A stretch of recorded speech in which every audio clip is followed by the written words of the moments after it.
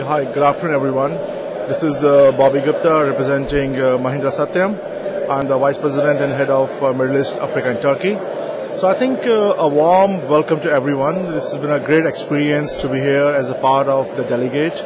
What we heard this morning from His Majesty King Abdullah's speech and the Prime Minister of Libya, Iraq, and other delegates is it's important for all of us to think of the ways how we can improve the job creation in the Middle East. I would say we heard the figures of 85 million people needing jobs in the next 10 years' time.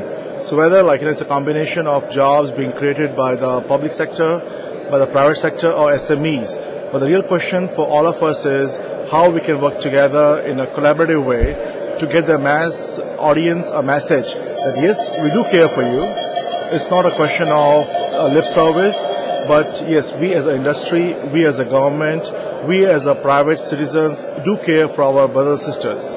Unless and until we create opportunities for the Middle East people, you will see a brain drain. So how we can reverse the brain drain and get people who have been overseas, local Arabic-speaking people, to bring them back.